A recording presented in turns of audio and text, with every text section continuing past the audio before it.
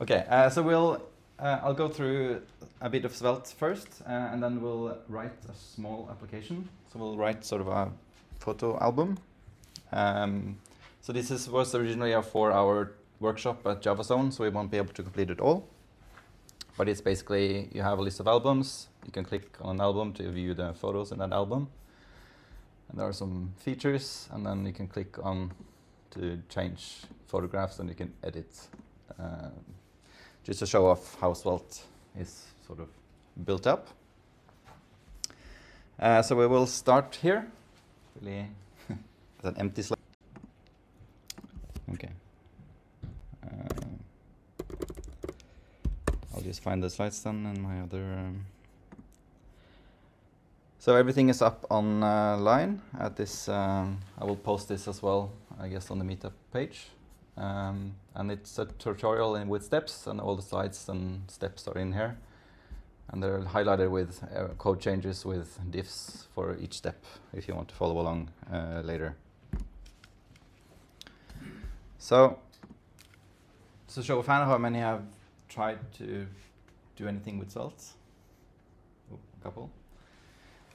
So Svelte is really more than a library. It's a compiler as well. So what you're writing is not sort of what you're sending to your browser. So it will compile that down into sort of vanilla JavaScript or proper JavaScript. And then you have SvelteKit, which is sort of the glue between your server side and your front end, where you can get sort of thing like hydration, where you can server side render everything or parts of your application so that Google will know what's on your page, and then you can hydrate whatever you need when the user clicks around. So I found this quote, which I really like. The road to hell is paved with the best of intentions, which is all of the frameworks that have ever existed. They start out with good intentions, and then they sort of grow to the point where people won't use them anymore, and then find something else that is smaller and leaner, and the cycle goes. So Svelte is, of course, a word. I didn't know that before Rich Harris told that in one of his talk. It means slender and elegant. You can make up your own mind if you agree. So my name is Joachim Skeie, so I'm a consultant at Experis. I also wrote a book about 10 years ago about Ember.js, which was sort of the competitor to Angular. And of course in Norway we're unipolar, so we didn't choose Angular. Oh, and sorry, we chose Angular. So, but Ember is sort of a stricter model than Angular, where it binds you into a development module, which I sort of liked. And then on my spare time, I run a makerspace for kids out at Skedsmokorset. Yeah. So Svelte is a programming language. It's also a component framework, though it doesn't provide you with any actual components, but it lets you write components, and everything you write is a component. And then it will compile whatever you write into JavaScript, as I mentioned. And then SvelteKit is sort of like Next.js, where it's the meta framework that sort of lets you have all those advanced features. And then it helps you build full stack applications that are not necessarily single page apps.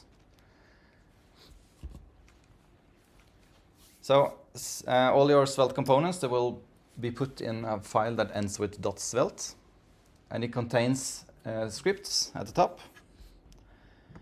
And then whatever is between script and styles is your template. And this is sort of looks like normal HTML. But then you have this handlebars sort of code. And I really wish that the front-end framework would just agree. Do we use 1 or 2 curly braces? Or do we use some other symbols? Because they all tend to want to invent their own path. And then you, of course, have the styles that belong to this component in the styles section. So I really like this approach because it's clean and it looks sort of like HTML, even though it isn't. But it feels sort of like you're developing enriched HTML while you're developing. So it has reactivity similar to the other frameworks that as we saw, and then it adds on stores, which I will show later when we code. But then it doesn't have a shadow DOM or a virtual DOM. So it doesn't need to do all this DOM manipulation that all the other frameworks are doing. And I think that's the reason they can avoid it is because they do actually compile your code. Yeah, I think we went through most of this. One major advantage of having a compiler, though, is that the Svelte, the library, can sort of just tack on any feature they want, any sort of, they can just grow exponentially, but the compiler will make sure that you won't ship that code when you deploy your code, because it knows what parts you're using and it will only include that in your deployable, which is sort of a major advantage of a compiler. All the other frameworks are sort of struggling with this. If you have 500 kilobytes of JavaScript you need to ship every time the user enters your page, that's probably going to be a cost if you have a lot of users. So as Gaute mentioned, reactivity just looks like normal variables and functions, and there are some caveats. So we can't put the reactivity has to be sort of at the top level of your components. It can't be inside of functions, and then you will lose your reactivity. That's sort of the main reason I think they're moving on with singles. But it feels a bit like magic, because you're not doing anything and then suddenly your page just updates. So there's no bindings, it doesn't have a run loop where it has to evaluate all your bindings like Angular and Ember, and I think most of the libraries that have bindings. So it means your application runs faster. Especially with Angular, for every binding you have, your application just becomes that bit much slower. And then you can have some reactivity statements, and because Svelte compiles, it can invent its own structure. So this $:, which I seem to be unable to mark, means that this product is derived. So that's a reactive part of Svelte. It's a bit hard to grasp at first, but you get used to it once you've coded a few of them.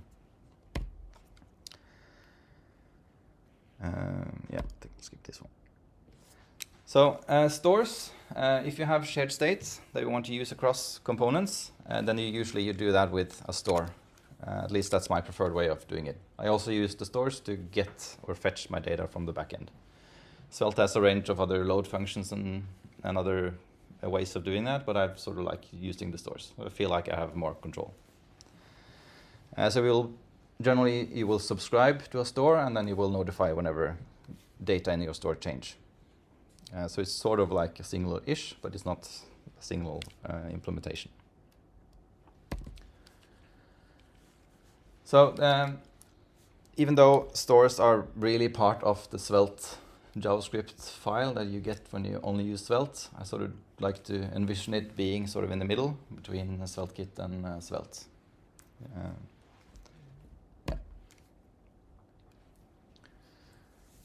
So the Svelte team describes SvelteKit being built on Svelte. It's a UI framework. Uses your compiler to write breathtakingly concise components, in their words. And it feels like you're using just normal HTML, CSS, and JavaScript, which I think is one of the main selling points, at least, especially for me, at least for me. So with SvelteKit, you have a bunch of extra features. You can render everything or some things server-side, so that you ship, when the user enters your page, you will ship with the data so that it can be rendered and accessible by a robot. And you get sort of hooks and form actions, and you can generate API in SvelteKit and hydration and all that good stuff. And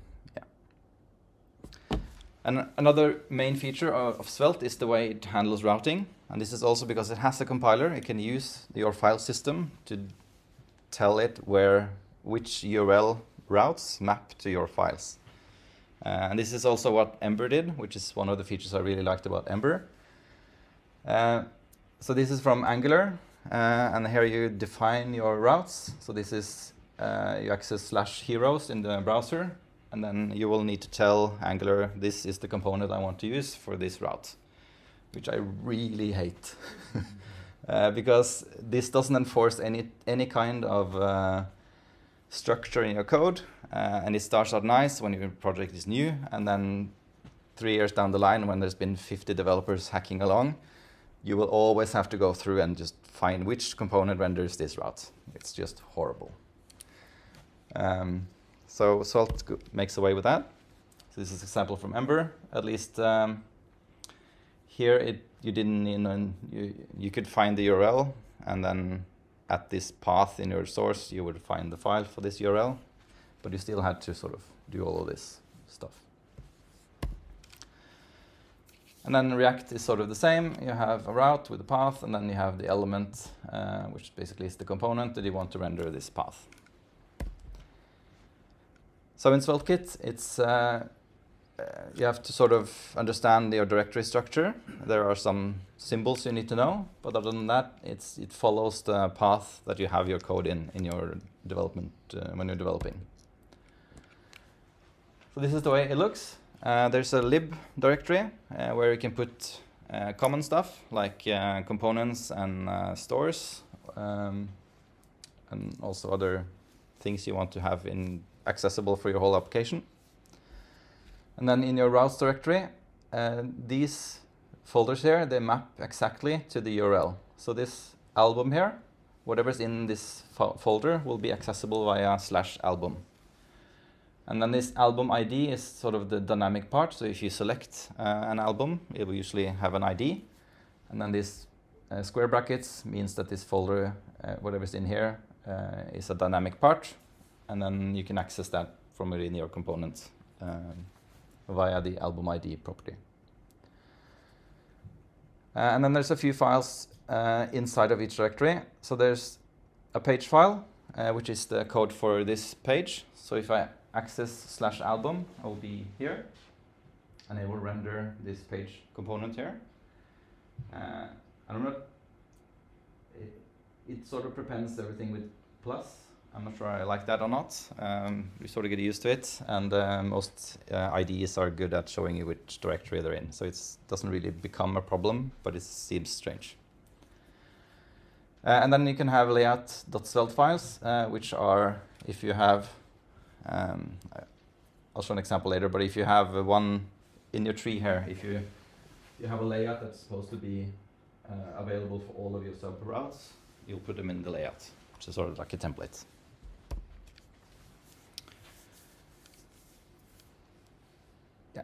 So it means, especially if you're new to a project, and if you open up a task in Jira and you're supposed to fix a bug, and then you go to that URL, you will know which file you can find that code for, which is seems like a small thing, but it's really not. Yeah, we'll skip this. Then I just want to show one more thing before I move on to the code. So if you have, here I have a URL which is /myroute, and then if I put a +layout.svelte file, this will be rendered. And then it'll render whatever's in here, and then there's this slot tag, and this is where it will render its subroutes. And this is also another thing that framework should just agree upon. Should be called slot, or should be called, I mean, it's different for every for every framework. So if I move on to the next, so if I also add a page.js, or sorry, it should be page.svelte here, then it will render that in place of that slot tag. And if I navigate down to my whatever subroute I'm navigating down to, then the parts of the template Svelte file remains, and it just replaces the slot with your subroutes. Okay, so then we have a project here. I will do live coding, and so this is a game. It's really hard for me to see stuff when things fail. For some reason, it's your eyes just go searching everywhere. And so if you spot an error that I made and you see it, just point it out, and then you don't have to watch me scramble, and I don't have to scramble. Right. So the first thing, well, actually, I do have some code at the start. I have an API. So there are some code here, and this is basically to give me some data. So if I access this API directory, then it will just give me this JSON structure here for my photo albums. And then if I access photos, oops, if I can spell, it will just give me this JSON structure. So it's just to get some data in without having to code this specific part, because it's not exciting. So the first thing I want to do here, I want to fetch all of my albums and display a thumbnail for each of them. So what I'll do then, I will go into my lib directory, and I've created a folder here called stores, which is empty. And I'll just create a store for my album. So I'll just create a Svelte component.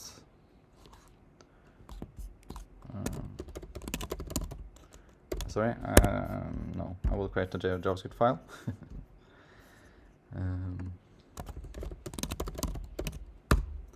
Like so.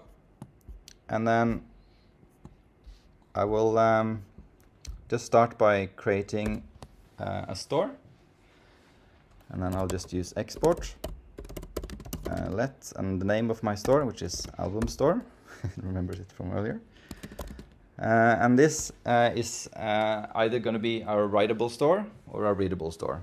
It's sort of self-evident what that is. Like so. And so now I've just created a store, which is empty at the start. And then I'll create a function, which is going to be async, because I'm fetching data. I'm just going to call it fetch albums. And then I'm going to fetch some data. And there's multiple ways of doing this. I'm going to use the fetch API. So I'm just going to get my raw response from the server. Respond. And that's going to be await my fetch API. And it was /API /albums. And then I'm going to copy this part because I can remember it. It's method get and some headers.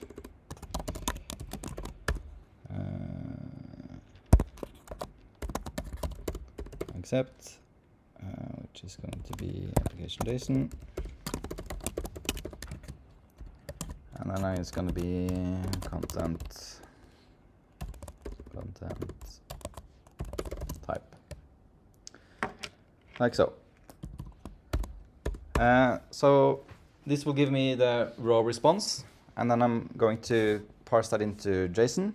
So I'm just going to say let content equals await raw response as JSON. And then I'm going to put whatever I get back into my album store. And the store has a set method to update whatever's in the store. It also has an update method, and you can also subscribe if you want to. And since my return JSON sort of put all the return into its separate albums array, I'm going to say content.albums. So that means I can go into my Svelte, my page.svelte file, which is just at the top level of my routes. I'm just going to remove this. I'm going to say script. And then I want to do something whenever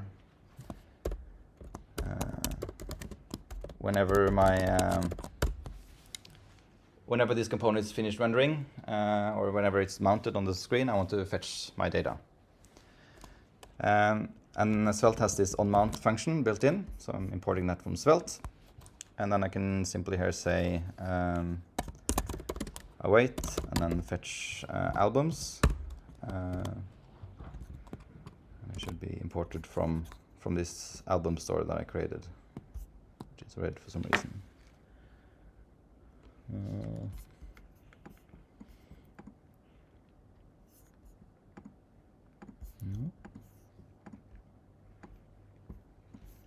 Why is it red?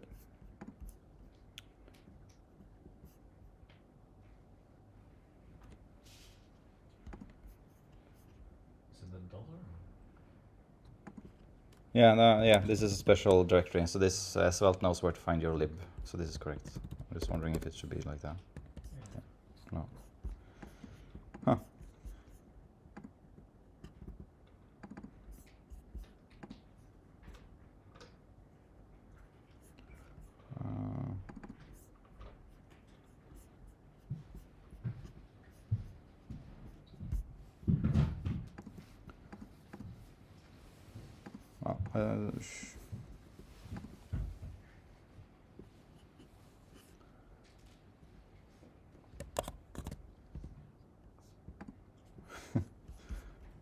Let's see if it works. So I'm getting an error.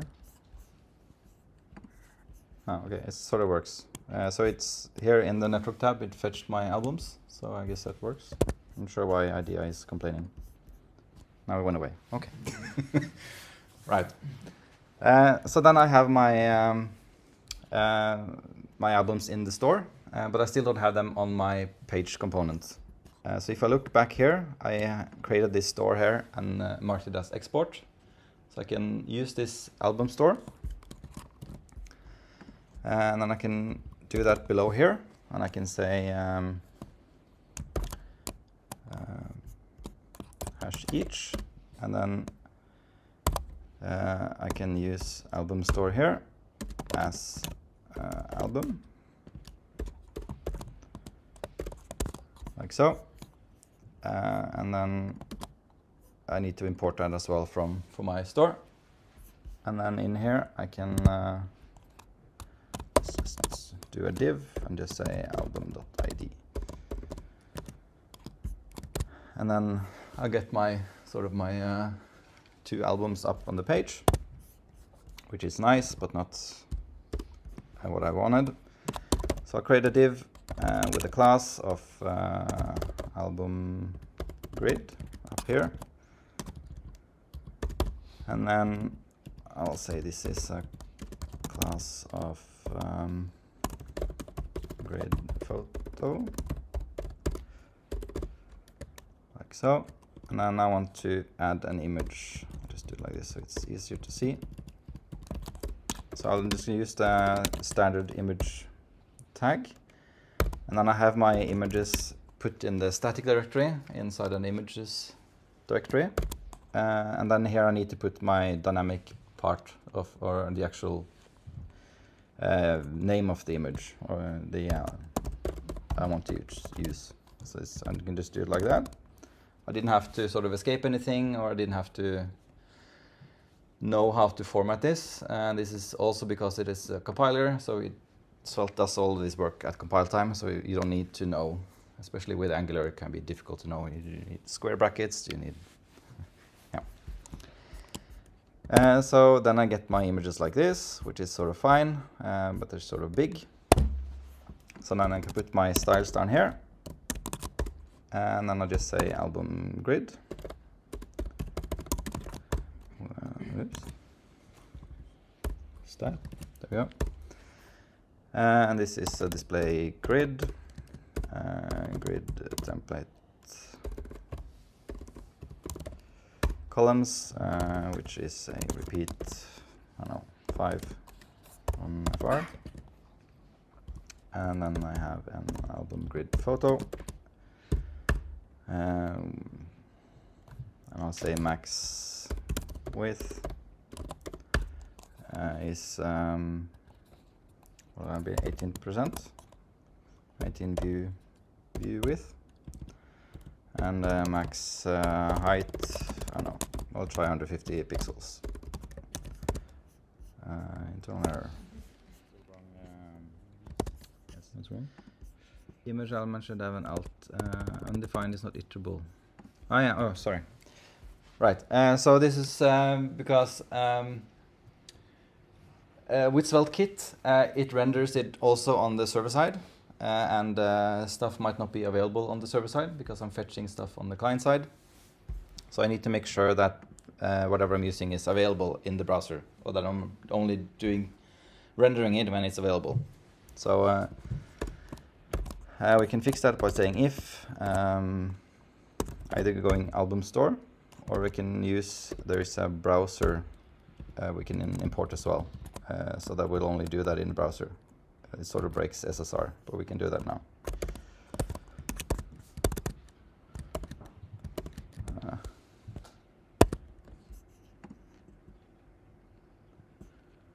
I think maybe that export can be empty at the start.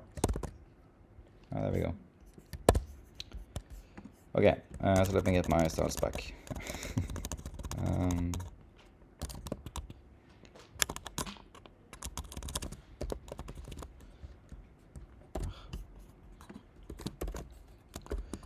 So if album store.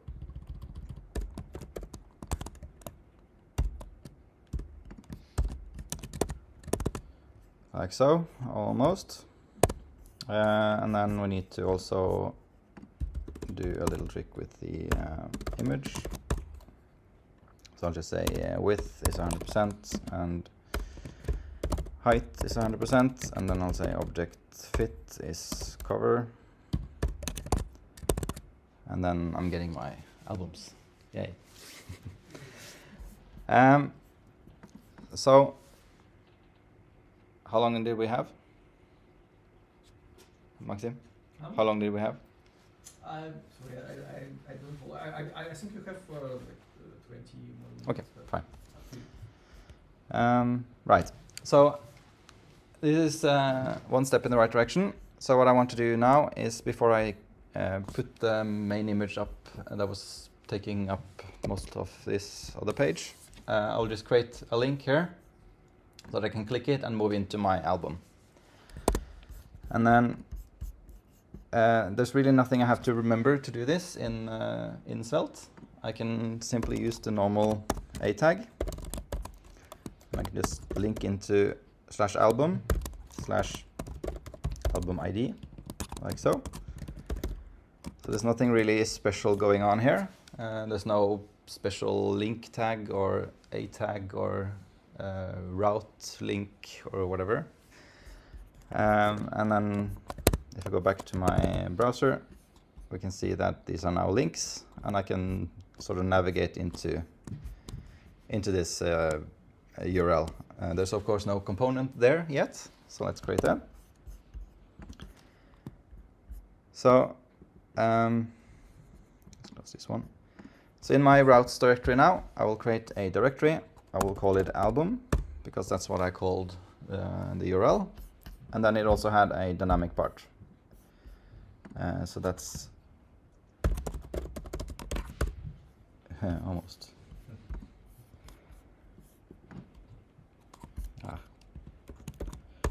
Like so. And whatever you call this, whatever inside of these square brackets is what the dynamic part will be called when you try to access it in your component. So in here, I also need a Svelte component, which is plus page. And if I just put something in here, photo, then this will be sort of rendered here. So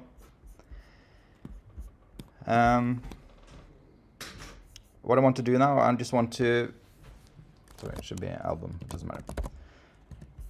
I want to just make sure that I can get that ID and just display the name of the album that I've clicked on. So I'll start with a script tag. I'm going to use my onMount again.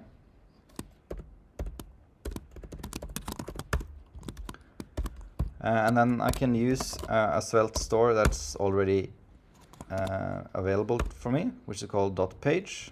And then I think it's params. And then whatever whatever that ID or whatever is inside those brackets there. So if I use this one and just start by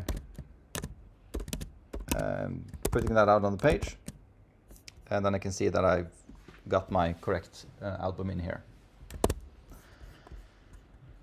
So then the next thing I want to do now is I want to get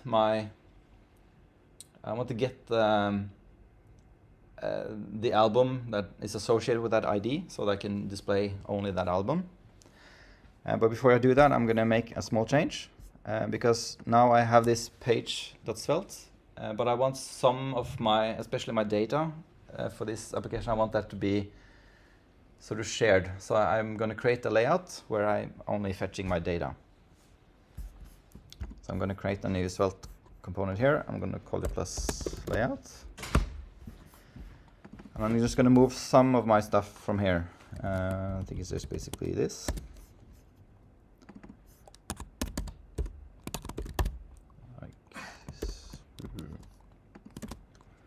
Like so.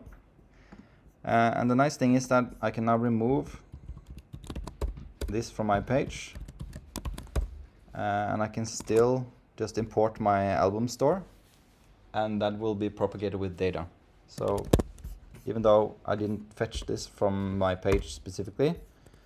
Do you need a slot or something on the... Oh, yeah. Correct. Oh, this is web development. Yeah. Let's support. Yes, that is right. Because now I created a layout and I didn't have a slot, so there's nowhere to render my subcomponents. So I just need to put that in my layout, and I'm back. Thank you. You need GitHub Copilot. Yeah. Putting my Microsoft hat on. Yeah. So I didn't have to sort of specifically fetch my albums inside of this component because it's in the layout. So it's available from that route, and you can also access it from subroutes. So then in my page.svelte here, I have this ID here, and I want to only get the album that I want. And I'm going to do that with this reactive, a little weird sort of $colon syntax. And then I'm just going to call it current or cur album, which is equal to my album store dot find. And then it's just going to be album.id equals, and then this here, like so. And now I should be able to just cur album.id, for instance. And then if I click here, then I still get this, only this album out. And this is reactive as well. So when I navigate, this store will change. So if I sort of navigate from one album to another one, and everything that's in this line here is sort of reactive. So Svelte will know what's dependent on what, and then it will reevaluate and change this cur album automatically. So here it looks similar because I'm going to list the photographs that are in this album. So I'm just going to borrow some code here. Basically going to say copy this into here. I'm just going to say if cur album appear. And then there's a div too much? No. But then of course I'm not gonna iterate over my my album store. I'm gonna iterate over my current album's images. No, sorry. Which is a photo. And I'm gonna remove this link for now. And then I'm gonna need the CSS here as well. And I'm gonna show one nice trick here. Oops. Like so. And if I just make a change here, I had repeat 5 in the albums. So say here I just want the photographs a bit bigger, so I want them to just be repeat 3, and then 31% or whatever that is. And then I'm getting my photographs, but I'm sort of missing something is undefined. ID. No. Maybe it's just like this. You're importing album store without the dollar in front. Is that deliberate? Yeah. I think what you did before with the question mark there is correct. And then if it's undefined. Okay. Strange, because I don't have that in my whatever. It doesn't matter. Okay. So here I have, right. I'm having the exact same CSS class name here as I had in my previous component, but yet here my photographs are larger than there was in my album. So if I go back to the front page, these are smaller, and then when I click, the images are larger. And the reason for that is that Svelte will tack on an ID to all of your components, or sorry, all of your CSS classes. So here you'll see this is the CSS class that I created, and then it created this sort of strange looking ID. And it does that so that whatever your CSS, whatever CSS you put in your page components, they are only valid for that page, so they don't leak out anywhere else. Which is sort of a nice trick, and I think most of the frameworks are going to adopt this. Angular, sure, they had sort of like when they talked about Angular 18 and sort of doing this way as well. So it means that you can have components and you don't have to worry about whatever CSS classes is in your global CSS. And that might not seem important, but if you're importing stuff, say Bootstrap or whatever sort of framework, you don't know all the stuff that's sort of created there. So you might override stuff if you don't know. Here you don't have to, or you don't. Svelte won't allow you to.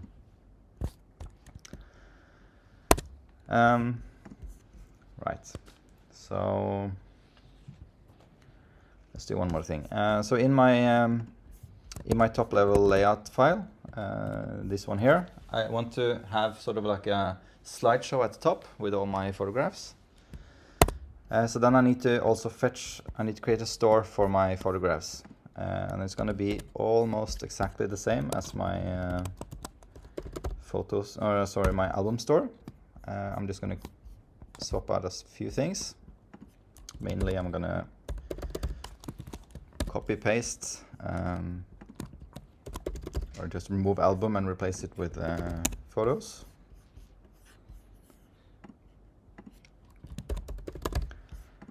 So of course in a real application you would maybe do more sanity checks here, but this works for our purpose. So now I basically created a new store, a photo store, which will fetch my photos from the API and put them in this photo store, writable store. Then I can go into my layout and I can await fetch photo with an S. No.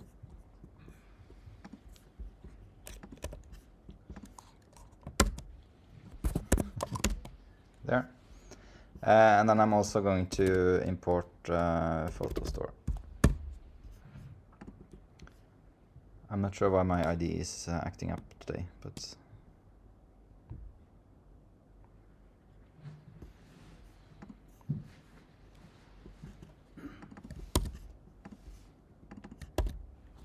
okay, maybe it's okay. Let's see if it works. Yeah, okay. And now it's not red. Okay, it's a delay. Here I want to go back here into my page file, and then just above here I want to sort of magically select a random photograph from my array of photographs, and I want to display that one. So I'm going to do sort of a similar thing here. I'm going to say selected photo equals photo store dot off, isn't it? Pretty sure it's off at and I'm gonna find an ID. So if I just here say 3, for instance, for now, then I can say if selected photo, and I'm just going to create an, sorry, I'm suddenly in my JavaScript head, like so, and then there's going to be an image again, and the source is going to be images selected photo.id, and hopefully then reading at.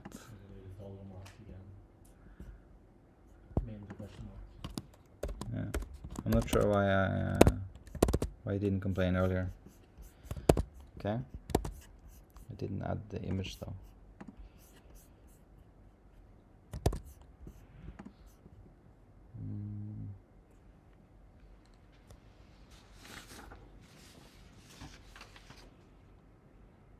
When we're setting the store, the photo store, Mm. aren't you, we could go very important, the photo store. You're setting photo store album. Ah, thank you. There we go. So we get an image here, and if I so now I want to sort of, because now I'm only showing the third image every time, so we can do some a little bit of magic. We can use math.floor, math.random times photostore.length, not leaf,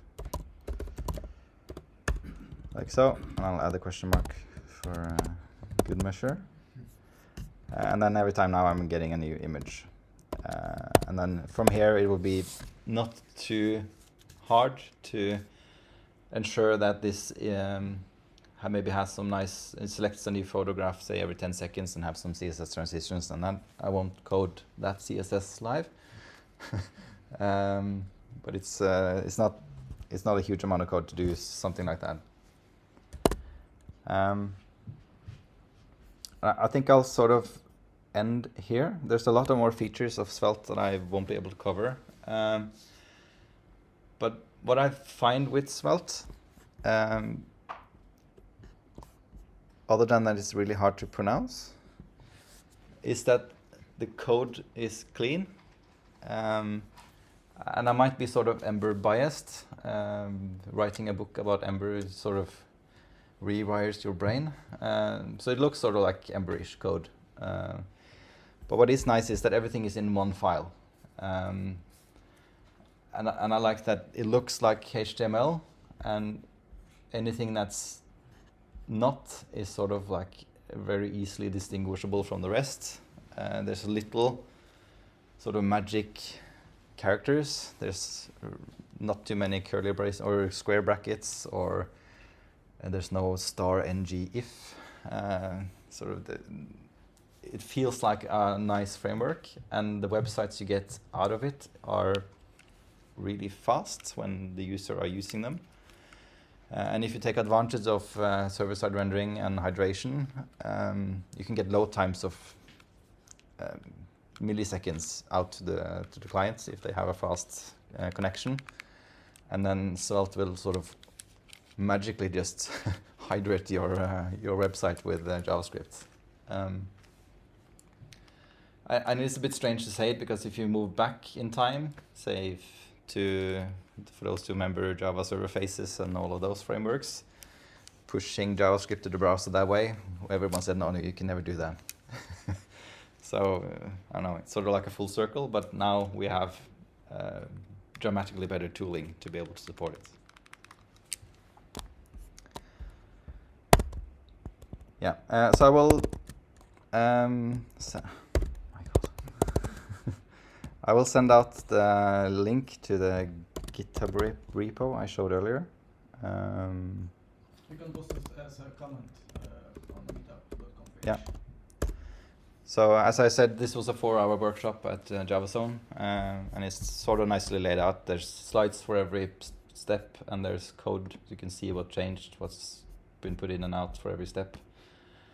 And it goes a little more detailed than I'm able to do in 40 minutes here. So yeah, thank you.